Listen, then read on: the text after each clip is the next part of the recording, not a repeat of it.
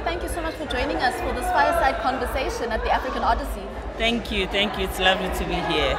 So I've got two questions that I want to ask you, and I'm going to sneak in maybe one more for the benefit of our viewers. Yeah. So the first question is, the pandemic gave us a lot of time to sit aside and to really reflect and rethink some of our ideas on what holistic balance looks like and what holisticness looks like in terms of being a woman in the context of this world.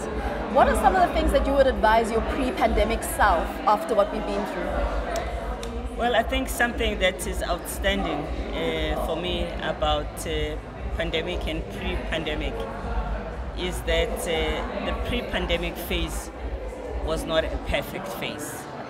If we're thinking about building back better and building forward, it has got to be something that is different than what we had before.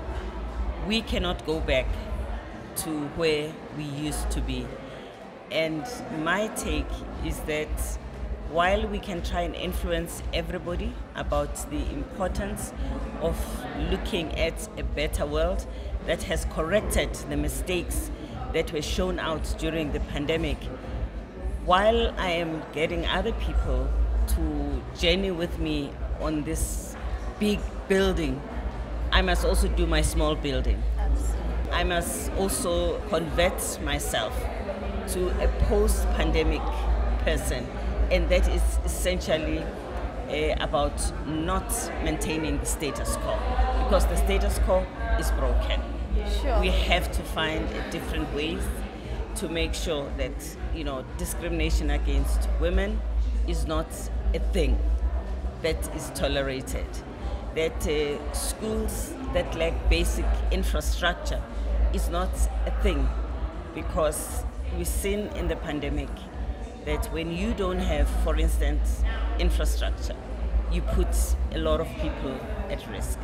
Because in any case, it's not even about whether we will have another pandemic, it's when we will have another pandemic. Absolutely. And that period must not find us in the same state as this pandemic found us. Absolutely.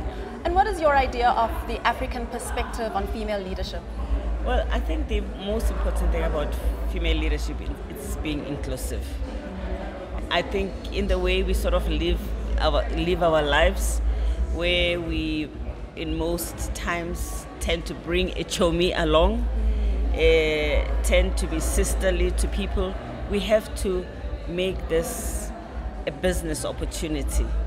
That whatever you do in your business, in your institution, we are always conscious of being inclusive.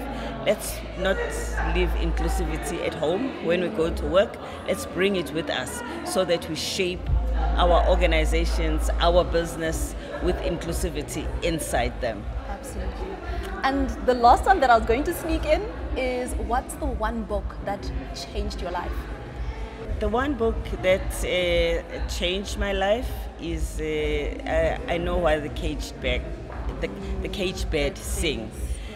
And it was not even because it was saying something that is fundamental and different, but it was about how it spoke to the things that I thought only happened far away, and I recognized in that book that we actually live in a society where I could be in the same position. Absolutely. And I need to strengthen myself to make sure that I am protected. Absolutely. Yeah. Thank you so much. This was such an honor. Thank you.